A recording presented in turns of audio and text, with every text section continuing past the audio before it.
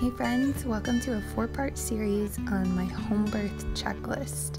Stick around for all the episodes. Okay, let's go through the supplies that I want to have on hand for the birth.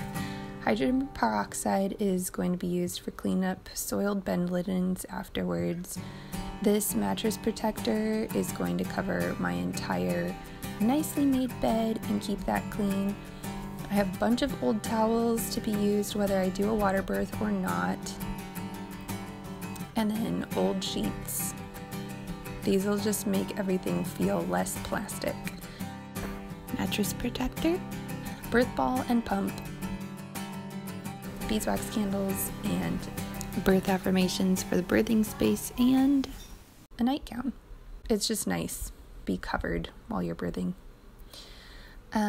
Okay, so let me show you how we're gonna prep the bed for labor and delivery. In home birth, there's absolutely no requirement for you to birth on the bed, but a lot of times that's just a comfy, homey space to be in while you're laboring and then delivering. So we want to prepare the bed by having it actually nicely made with the sheets that you want and the blankets that you want to snuggle up in afterwards, and cover everything up. Make sure you tuck the blankets and stuff up into this plastic mattress protector also, just so there's nothing sticking out that could potentially get amniotic fluid or blood or whatever else on it. You'll wrap the mattress protector around all of that, and then put an old bed sheet that you don't mind getting soiled on over the top of it, and then put your pillows and things back on, and make it comfortable.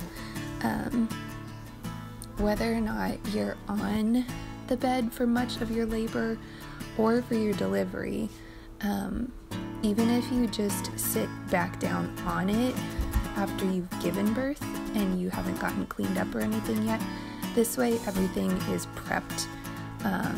You don't have to worry about soiling any of your nice bed linens, and it's just a nice resting space right after delivering also. So I'll get the pillows back on, and then I'll show you how I continue to prepare.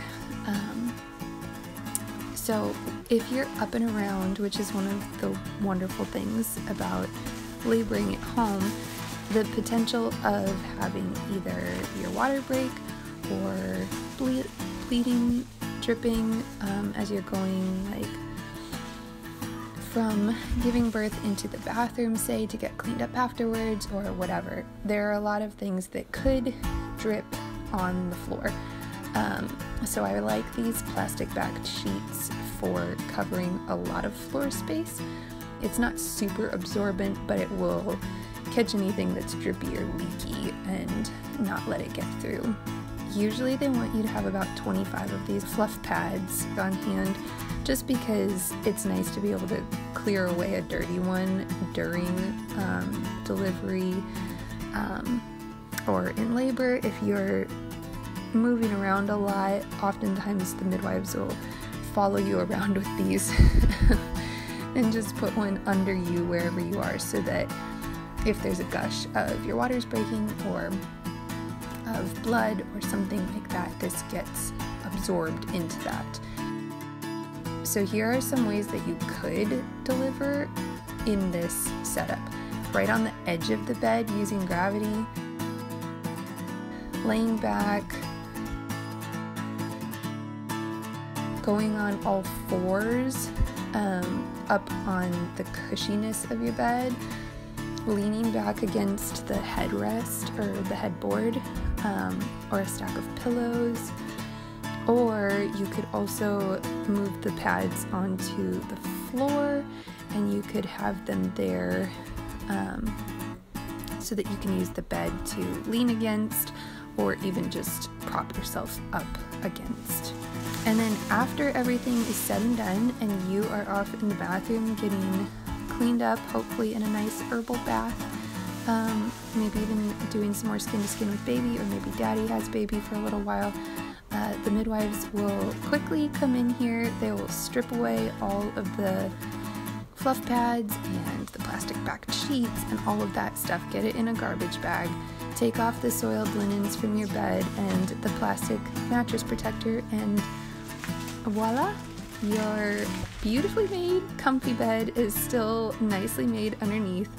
Throw the pillows back on and make a cozy little nest, so that then when you come back out and you're ready to snuggle into bed and either rest or breastfeed or eat a meal, your space is all ready for you.